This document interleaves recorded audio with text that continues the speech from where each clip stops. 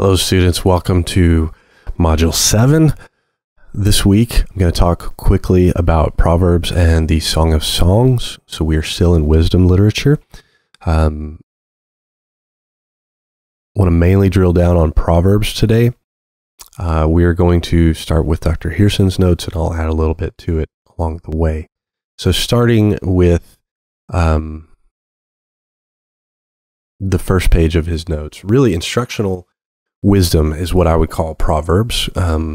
Proverbs, they kind of function as a community sort of treasure trove of wisdom that has close parallels with Egyptian instructional wisdom. Proverbs of Amenhotep, I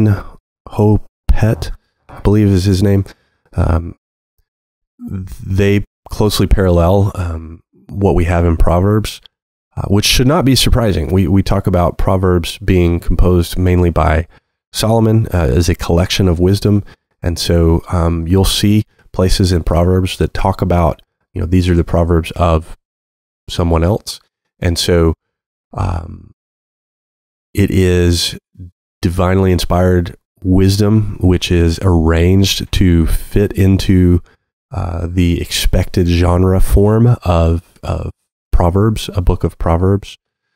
So this particular book contrasts two ways of living life. That's the main idea here in Proverbs. Two ways. Fools who practice the way of folly. They reject God and the covenant. And the wise. So you're either foolish or you're wise. And the wise are those who carefully maintain their relationship with God and adhere to his ways. They try to live according to God's ways.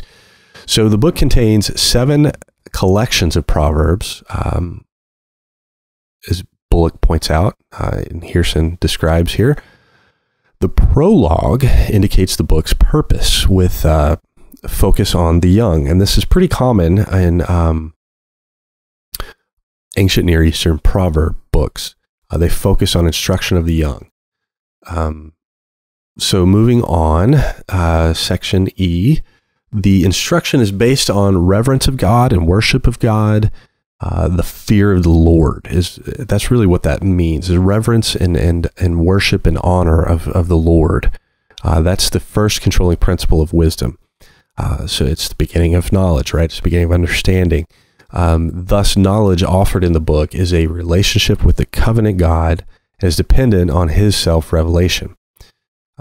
So that's kind of the starting point of where you see the division between the fool and the wise, is that the wise person has an understanding of the fear of the Lord.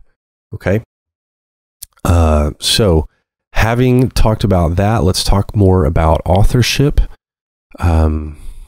which is in section M, F.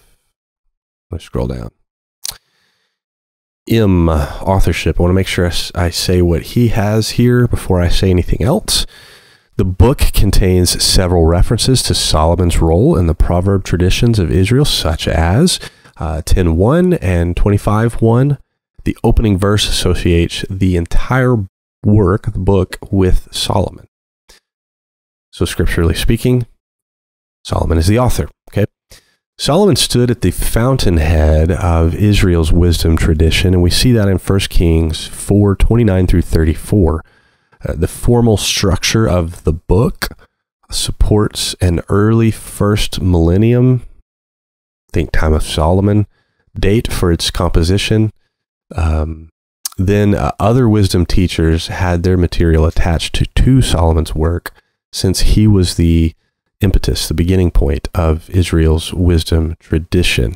So again, this is the idea that Solomon has collected and written and arranged the book in large part, and that other things may have been added to the end, or Solomon added them to the end. Okay? So that is the idea of authorship here. Probably during the time of Solomon. Okay, if you think about that, that would be 900s BC. describing the theological themes in the Old Testament, we don't get a real window into how people educated their children, but Proverbs gives us a window into the content of that education. It presents itself as the wisdom needed for successful living. Again, that's living in relationship with God and His created world. Up until the Enlightenment, people tended to not compartmentalize their life. There was the world of experience, and rational perceptions and religion were not really differentiated. You didn't like bracket out and say, this is religious talk, this is science, this is social science. You didn't have that. So experiences of God, Yahweh, were experiences of the world, and there was no attempt to separate faith from a worldview. The fear of the Lord was the beginning of wisdom. And so knowledge here is primarily relational, and not propositional. Knowledge is usually relational here. There's much more to knowledge than learning content of things. It's applying things in relationship. So the brightest people in the world can acquire amazing insight about the world, or maybe even about God. They would have propositional content type knowledge and still not know Him. Wisdom, on the other hand, is rooted in relationship with and personal knowledge of God. And so there's a difference between having a factual content sort of knowledge and having wisdom. This is a relational knowledge that has an impact on our relationships with God and with others.